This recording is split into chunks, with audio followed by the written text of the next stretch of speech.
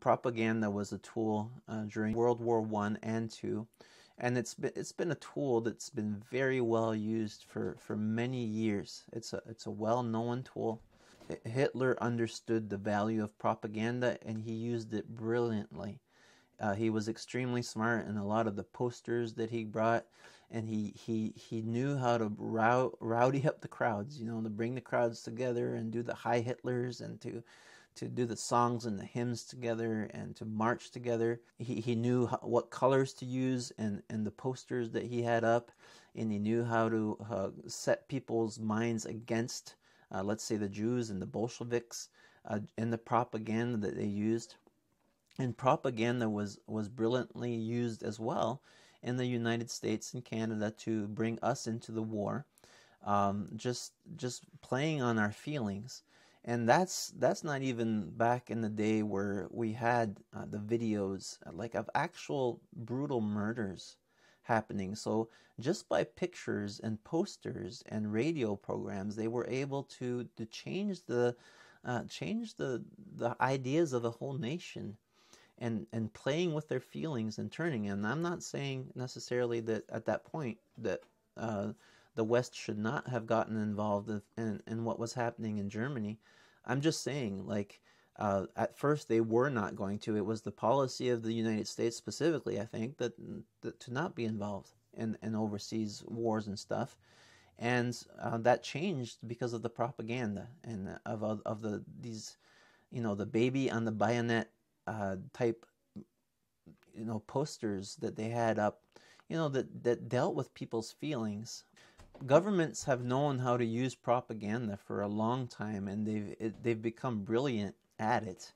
And all this Facebook and Twitter and all this is also it's even the creators of these programs and these tablets and stuff. I mean, they say right out that this is using people. It's changing the way people think. It's using dopamine. Like every time you get this like and this hatred that goes on, it's like it produces dopamine in you, and so there's propaganda is huge right now, and we are absolutely being just used by media. And we can see this everywhere. Like nonsense is happening everywhere, and the media is calling good bad and bad good, and they're flipping the narrative. Like, just people standing in front of a burning building and saying, "Oh no, the protests are peaceful," like just twisting everything. And they're showing you and they're teaching you what they want you to hear and how they want you to react. And so this propaganda is absolutely huge, and people are absolutely not thinking anymore. They're just reacting to feelings, and that is important for us to go down to the facts. Facts are actually being censored right now. Somebody tweets out the FBI data on how many people have been killed last year and stuff. And that is being censored by Twitter and censored by Facebook. You can't even, they don't want you to be looking at data. They don't want you to be thinking about what is actually happening. They want you to get into this race war, ethnicity against ethnicity. They want you to hate. They're pointing you to the problems they want you to show as a problem. They don't want us to talk about this.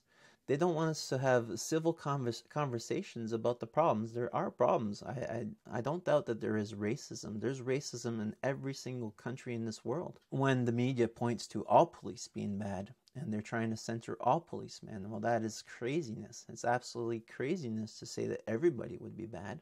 Sure, there are bad ones in there. My wife, who came from Asia, she has faced more racism in her country by her own people than she has come here. When she came here, she has peace, and she loves it here because people, she loves it here specifically because people do not care about your skin color, and they treat her the same as anyone else, and they don't care if you're black or white or whatever. They don't care about it.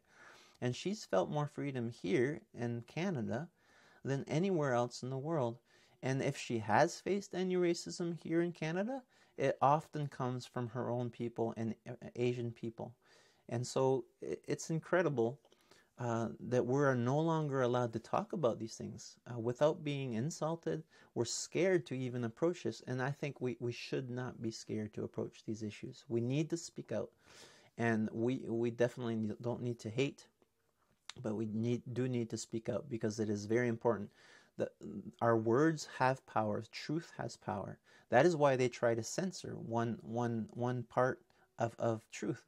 That is why the media tries to censor certain things, because they know that words have power. They know that ideas have power, and if we can share ideas and enough people believe in it, and enough of people say, yeah, no, I believe that, I think this is true, then there's a huge amount of power behind that. And so if they can stop the narrative that they do not like from being spread and only feed you what they want you to hear, then they can control us. And so this is why I think everybody should speak up, whether it be the popular thing to be saying or not. And we should not stop loving each other. This is another thing that the media is actually teaching you. The media is teaching even children. Okay, the Canadian Broadcasting, a channel, the news, they taught children how to censor their fathers. Of course, it's not their mothers, their fathers. If their fathers teach them this and that, it could be about global warming, it could be about the source of this COVID-19, it could be all these things. Well, this is how you should react. This is how you should make them be quiet. They're teaching you how to censor a certain thought, and that is just so dangerous. We do not break our relationships just because we don't believe in the same thing.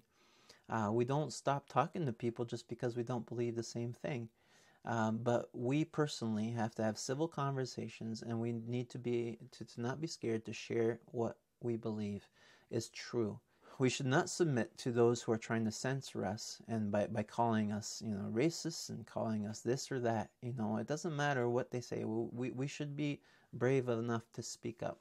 The general direction of the world is not to be trusted. I believe this is a big problem even in the church, is this belief that the general direction that our government is taking, the general direction that our world is taking, that the science is taking us, is good, and that we're generally a good moral community. And this is another thing that we see in World War II, right before World War II, is that 97% of the people in Germany called themselves Christians, and I think it was 1/3 of them were Catholics, 2/3 were called Protestant. And even the general direction that a 97% Christian nation was taking was the wrong direction.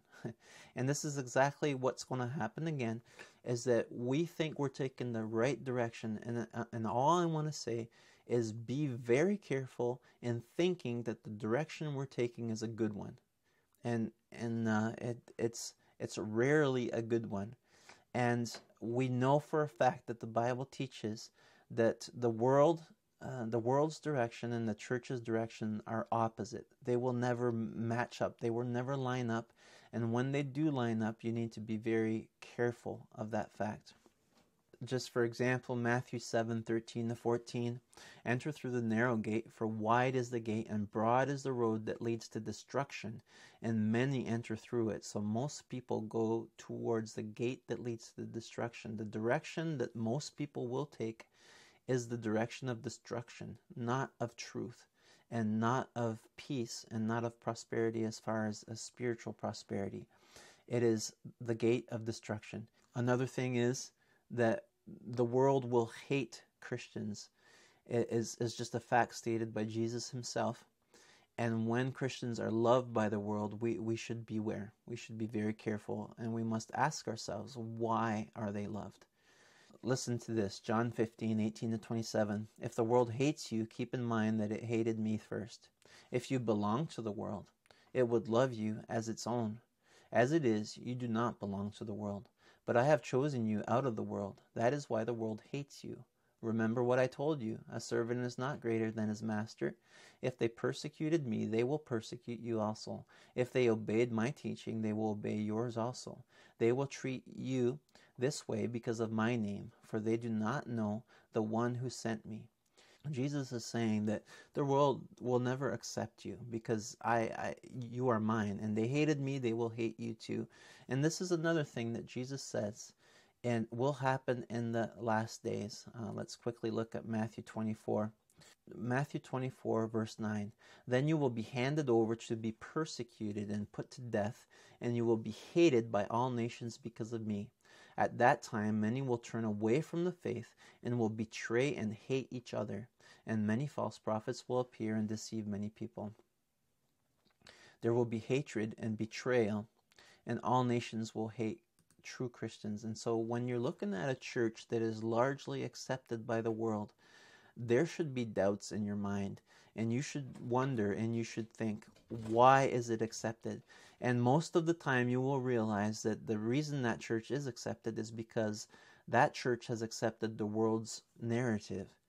And so that church, in order to be accepted by the world, in order to be seeker friendly, so that the world as easily comes into the church, actually they have easily gotten themselves into the world. And they have changed to the point where the world loves them, and that is not the proper direction. Jesus says right out, in the end, they will hate you. So, unfortunately, our proclamation of the gospel, unfortunately, our beliefs will be hated. Do not try to be accepted by the world. It's not possible, because our beliefs will be hated by the world. They will not understand it. They will not like it. They will call us bigots. They will call us Bible thumpers. They will call us hateful. And all the while, we are the ones that are going out helping people. We are the ones going out and we're helping the poor, and we're building hospitals, and we're giving to orphans. And they are going to call us hateful. And do not let yourself be scared of being called hateful. Oh, they call Christians anti-science, like that we don't believe in science. And because they call us that, we're like, oh no, let's not talk about evolution. Oh no, let's not talk about the possibility that vaccines are bad for your health, and that scientists have made a huge mistake. Let's not talk about these things. Let's be quiet because we're scared that the world will hate us. Well, I have news for you. The world will hate us. And if you try to be quiet and no longer speak about those subjects, and you try to be accepted by the world, well, guess what? You're going to become more like the world. Jesus was never a people pleaser. He never catered his teaching to what people wanted to hear. None of the apostles were people pleasers. None of them catered what they were speaking about for the purpose of making people happy. And that is why they were beaten. That is why they were cast out of their homes. That is why they were all persecuted all their lives, because people hated them and had to silence them. And if they tried to make people happy, then they would become like the world. John 6:52-54. Then the Jews began to argue sharply among themselves, "How can this man give us his flesh to eat?" Jesus said to them, "Very truly I tell you, unless you eat the flesh of the Son of Man and drink his blood, you have no life in you. Whoever eats my flesh and drinks my blood has eternal life, and I will raise them up at the last day." Jesus was making a statement that they did not like, that the only way to find salvation was to eat him, to accept him, to fall in his arms, and that he is the way, the truth, and the life. And this is what happened. John 6:60-66. On hearing it, many of his disciples said, "This is a hard teaching. Who can accept it?" From this time, many of his disciples turned back and no longer followed him. Jesus lost a lot of followers by what he said. He did not try to attract people into the kingdom of God. He was not a seeker-friendly speaker. In fact, in Mark 10:21-22, he was so hard on the rich young ruler that the rich young ruler who was seeking the kingdom of God turned around and left sad, because he could not do what Jesus asked him to do. And so Jesus did not twist the truth in order to bring people into the kingdom of God. Mark 10:21-22, Jesus looked at him and loved him. You hear that? Jesus loved them, but he told them the truth though.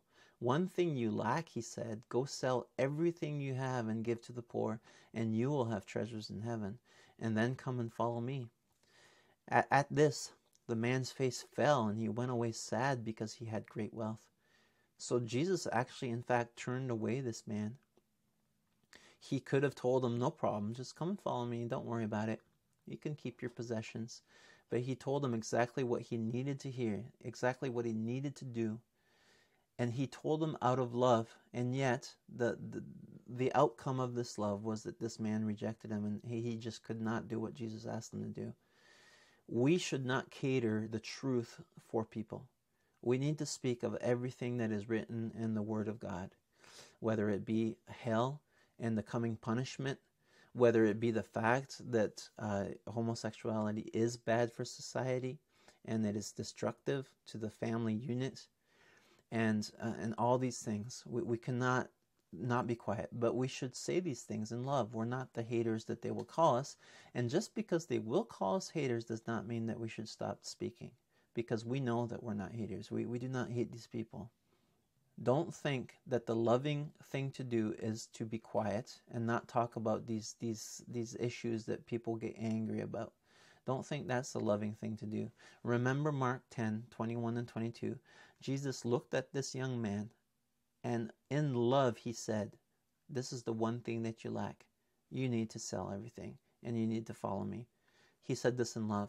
And don't think that trying to be united and trying to make them love you and doing everything they tell you so that they will accept you is good for them. It's not good for them. We need to stand for truth. They need to know that what they're doing is wrong, and no matter what the outcome of that is what we need to be doing at this time.